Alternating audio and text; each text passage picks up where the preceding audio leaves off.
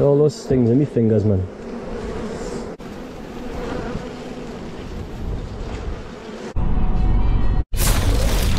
Turn left onto Whitley Road, A191. Woo, woo, woo, woo, woo. You know what that means? It's the swarm call. I have had a phone call from a member of the public. A swarm arrived in his garden on Friday. We did get in contact with another beekeeper who couldn't make it over and advised that the swarm might leave, which is true. The swarm might move on, but it hasn't. The swarm's been there for 2 days, so they might be a bit unhappy because the weather hasn't been great the past 2 days here in North Tyneside. So I will go along, come with us, and we'll collect the swarm. It'll be class. Now, interestingly, right, this guy who phoned us, he was asking us about costs for collecting swarms. Most of the time, if you're getting a service done, you would expect to pay something for someone's time. And I was explaining to the fella that most beekeepers, when you've got like anywhere between 1 and 30 hives before you become a bee farmer and it gets a bit more out of control, most people are insured, have some sort of insurance through the BBKA. That's the British Beekeepers Association. It's like a big organisation up there in the country that supports beekeepers through their local associations. The subsidiaries of the BBKA. I belong to Newcastle and District Beekeepers Association, and I'm going to soon be affiliated with other associations where I've got my hives, because now, as you know, I've got hives across the northeast and even up in Scotland now. Anyway, the insurance protects you for brood diseases. So if, for example, you found European foul brood or American foul brood in your hives, and you needed your hives destroyed, which is the course of action to stop the foul broods from spreading, the BBK's insurance can give you some money back and compensate you for the loss of hives, I suppose. They're also, for your beekeeping duties and activities, you're insured, but you've got like a portion of their public liability insurance, so you're insured to a degree of general beekeeping activities. And a clause in the BBKA insurance says that when you're collecting swarms, that you don't charge for it, which I think is quite right, because yeah, you're spending your time collecting swarms, right? But the beekeeper, when I collect a swarm, I'm going to come away with a full colony of bees. That might be like a prime swarm with a laying queen in there, and I've got a full colony. I mean, what, it's June now, middle of June nearly, so these are going to build up really well, hopefully, by the end of the season. I could get a box of honey off them. Honey could be sold, I can make money off this colony. It could be a lush, beautiful queen that I graft from, I could improve my stock with it. So yeah, there doesn't need to be any like sort of financial reward. Don't ever pay someone for collecting a swarm. If they've travelled far, they might ask for a contribution towards fuel expenses, but you shouldn't be charging for collecting swarms. I did say to the guy, different story, if the bees were in the brickwork and it was like an actual cutout of a colony, like an extraction, I will be charging for that, because that's a long day, sticky job. But it's different from swarm collection. Swarms, the bees are just clumped together, they're on a branch. It's fairly straightforward to collect a swarm. It's sometimes difficult, but we always hope it's straightforward. So on we go. We're in North Tyneside, around the Battle Hill area. We're going to get into this fella's house, see these bees, and hopefully it'll be an easy collection of this swarm. I'm excited though. I'm always excited driving towards a swarm, because you never know what you're going to get. It could be huge. It could be a prime swarm, or it could be a cast swarm with an unmated queen. But we'll find out together.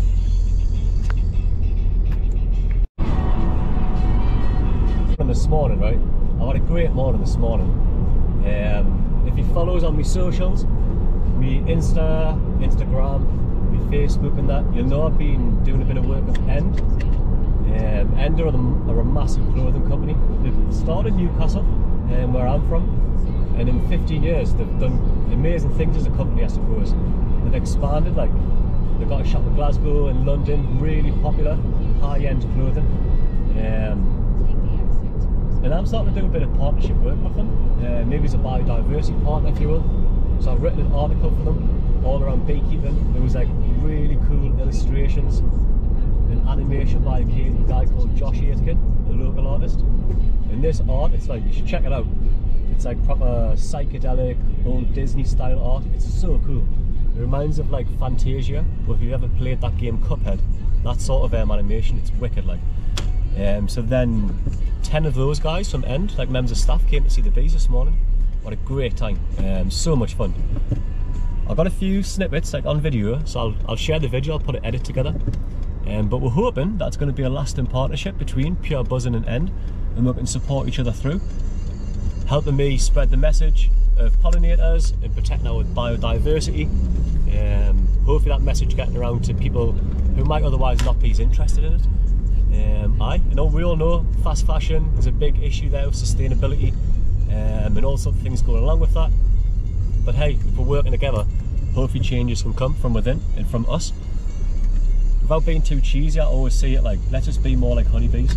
Let's just take like some inspiration from the superorganism. And we're all working together, and we're all pulling together for the same cause, and like incredible things can happen. Incredible things. Take the first exit and stay on Uppington Drive. Thanks Google, straight on.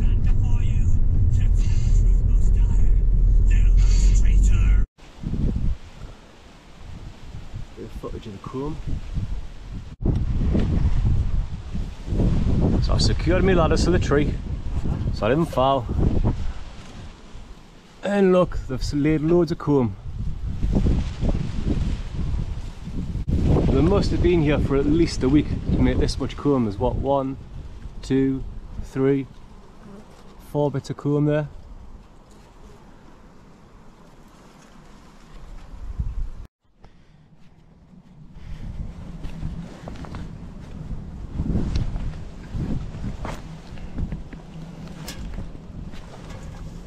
Right, I'll start removing them now. As I say, they're going to start flying, so do beware.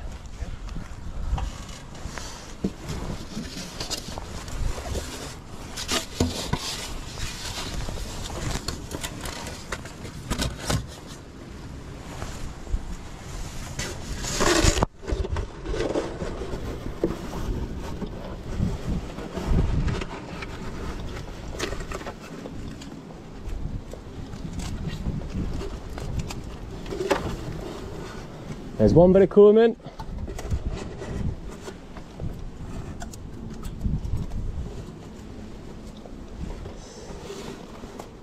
You don't need some pruning while I'm up here, do you? Next bit of comb, and now there's loads of brood. Oh wow.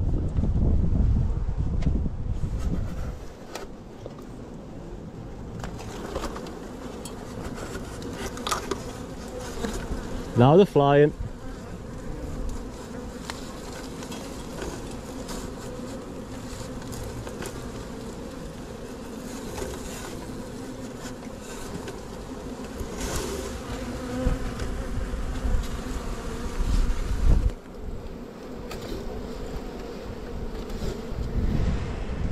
You see all that brood, and like egg 3 days, larvae 6 days, pupa 12 days.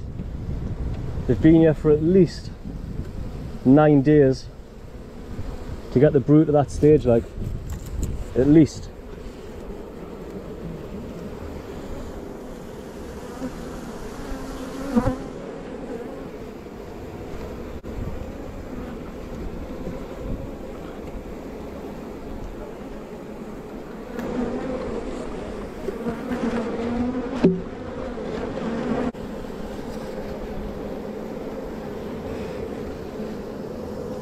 Yeah. Beware if you're allergic to bees, not a good place to be.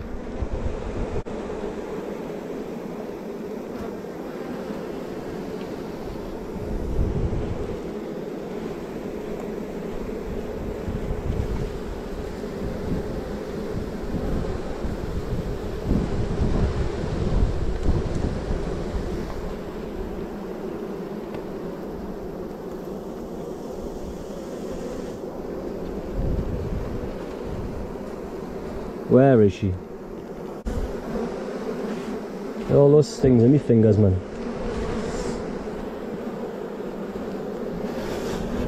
I haven't found the queen.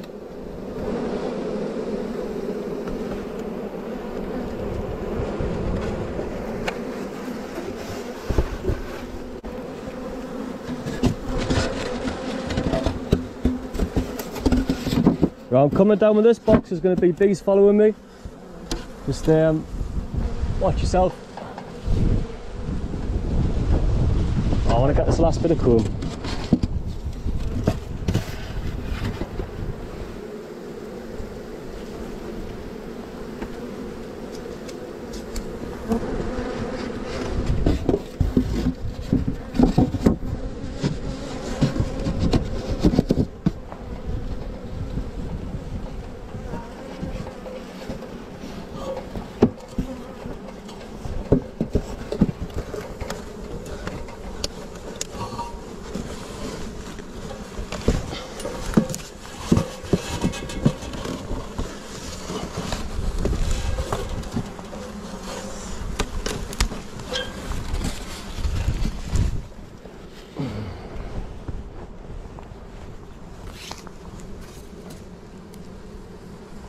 Oh, that's not good. That's not a good bit.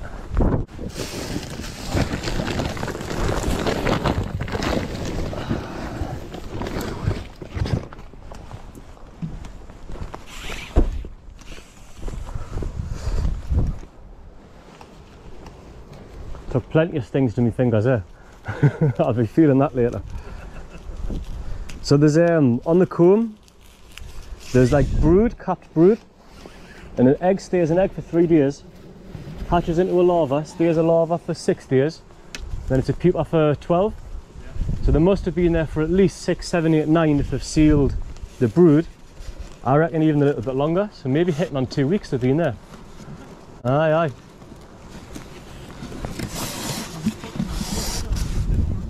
Uh-huh. Didn't notice anything. Aye. Ah. Well, I'm pleased you found them and seen them, like. So would they have stayed? They would have stayed and carried on building the nest. And unfortunately, right, there's a mite in the UK called the varroa mite. And it feeds on the honeybee's fat stores. And it's in almost every beehive. And most wild colonies collapse due to it because it gives them diseases. It leads them, because it's been feeding on them and it leaves an open wound, it leaves them susceptible to viruses. Right. So most wild colonies die out from the varroa, and it found its way in the UK in 1996. So if you look at the numbers of beekeepers, around 1999, 2000 it dropped off because the varroa was widespread. Right. And loads of beekeepers are finding the bees dying. Now we've got treatments we can use in the hives to combat it, but not many of them remain, like. So that was a healthy hive then, was it? Aye, there's a laying queen, so I'm going to go back up in my queen cage, just check the stragglers, and I'll put loads of smoke in the area, because her pheromone's going to be there, and they're going to be flying back. I'll put loads of smoke there, the pheromone's going to remove, and they should find their way down to that box. It is a bit of a distance, but we should do it. Bigger is the queen then? About 1.5 times bigger. Oh, so it's not that much bigger? It's Nah, it's like a giant. she's still quite difficult to see in and amongst all the bees, so I would usually mark them with the colour on the back. Yeah. But they're the same colour as the ordinary honeybees, aren't aye, aye. But if you're on the internet, my company's called Pure Buzzin. Yeah. I've got a website, social media and stuff, and I've got like pictures of queens and... I'm interested. I've never knew half as much as I do now. Yeah, they're fascinating things, like absolutely fascinating little things. Really peculiar. You use your smoke before to calm them down? If I used the smoke, I would have riled them up more than anything. Would it? So it doesn't calm them. They sense fire, so they start moving away and responding to it. And because they communicate through pheromones, it does mask pheromones. Yeah. But as soon as I put smoke in, they'll think, right, something's up, start being raged. So I just put the box underneath, start dropping them in, and then use the smoke after. I try to use as little smoke as possible, really. It seems to more than it does do any good. Yeah. I'll go up and see if I see the queen there. Unless when she's swarming she'll leave. Yeah. But otherwise she'll just stay in the nest for all of her life. 4 years she lives for. Around that. Around 4 years. If I get her in the cage I'll show you her. She's either in there or up here. Yeah.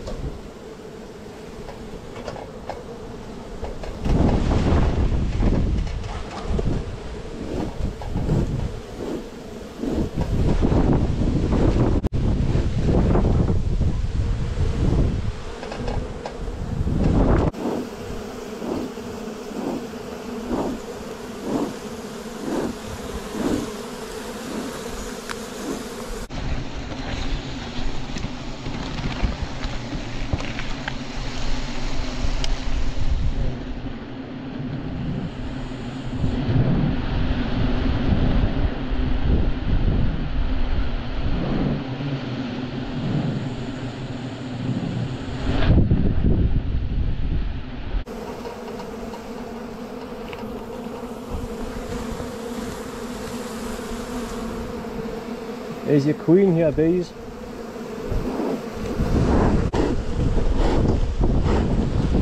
Right, satisfied.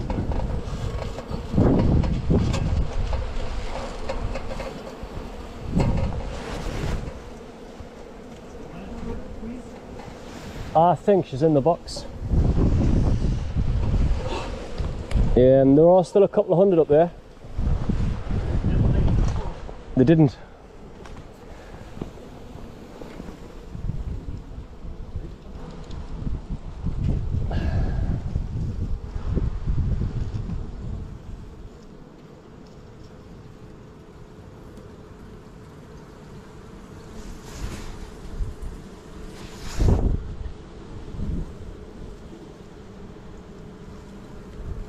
Aye, she's in there. She's in there because I just moved this smoke out of the way.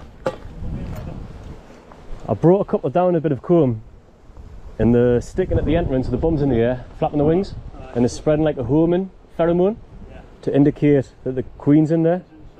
I'm like 99% certain she is.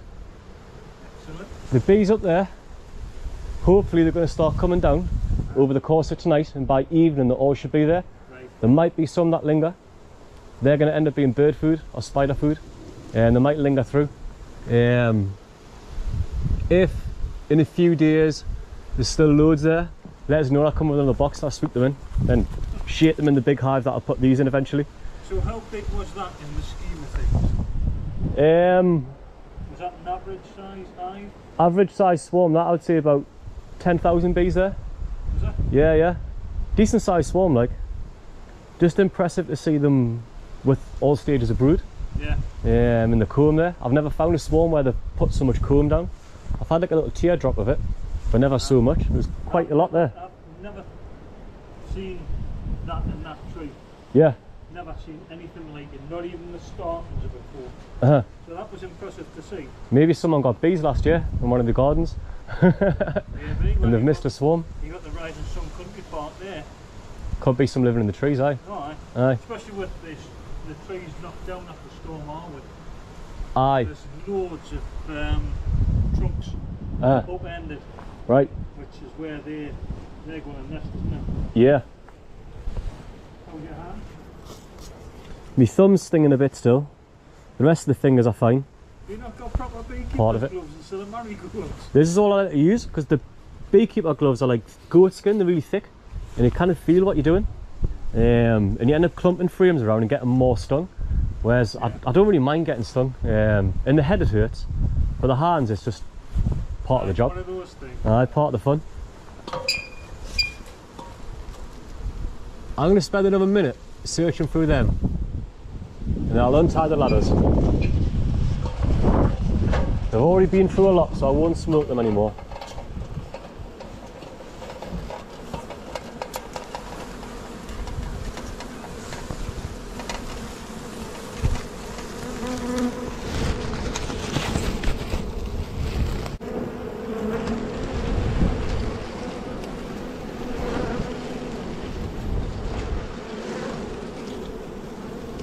Hey bees.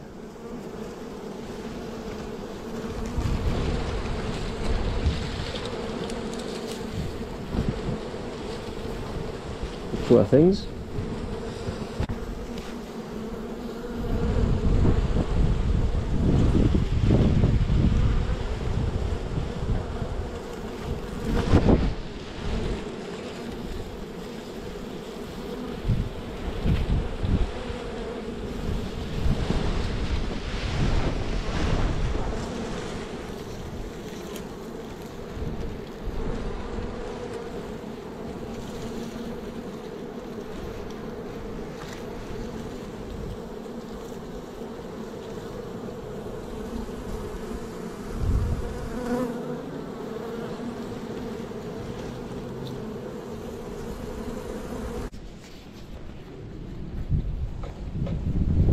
Ah, yeah, they are figuring it out. That's encouraging. Yeah, just leave the ladders attached to that. Is it tied on, is it? Aye. I'll tell you what, if they're figuring it out, I'll untie the ladders. And when I come to collect them, if there are still loads and loads of bees there, I'll stick it up. That's alright, we'll leave the ladders. And if there are tonight, I'll put the box up and then I'll get them tomorrow night instead. Yep. I'll leave them there for another day. Fine. So now we kind of get all the bees, but I'd rather that many don't stay. So how many still left there? Up there, easily a couple of hundred, like. But they're all behind the branches and in the corners, and you know, the lovely swarms are the ones that you get that is hanging off a branch like that, and you can knock straight in. Aye. And the worst ones are like this, or when they're in like a hawthorn bush or something. Okay guys, yeah, I hope you enjoyed that video. It wasn't quite what I expected, as you can probably tell. I was expecting to turn up and get a swarm where the bees were clustering together. But yeah, they put down loads of comb. They've been there for at least 2-3 weeks. Yeah, like a couple of comments on the video that I've got about it. It would have been better, right, if I could have got better access to it and I wasn't just stood on a ladder. Because of course it's unsafe to work from a ladder. And I could have removed the comb and just wrapped like fishing wire or elastic bands around empty frames to seal the comb inside the frames. But I just popped them in the box, and then when I went back to the apiary, I did that job then. I'll make a little video and show you how the hive's doing now, because they're doing really, really well, and they've had a good little build up. I enjoyed taking it down from the tree, and as I said in the video, just like being able to see the bees set up their own home and seeing how they do it in the wild, because of course the bees that I have are all in managed hives. So it's just a pleasure to see that. I hope you're enjoying watching my content, seeing my swarm collections. There's loads more to come. I'm getting a bit better at editing videos. They do take a little while to do, but as I learn more tricks, I'll get a bit quicker at it, and there'll be loads more videos to come. So yeah, if you want to see more, as all YouTubers say, like, comment, subscribe, let us know how you're finding them, or if there's other things that you want to see. Yeah, and just be good to engage with you and see how you feel about the videos. But until I upload the next video, and I've got quite a few waiting to go, I'll see you all soon. Take care guys, good stuff.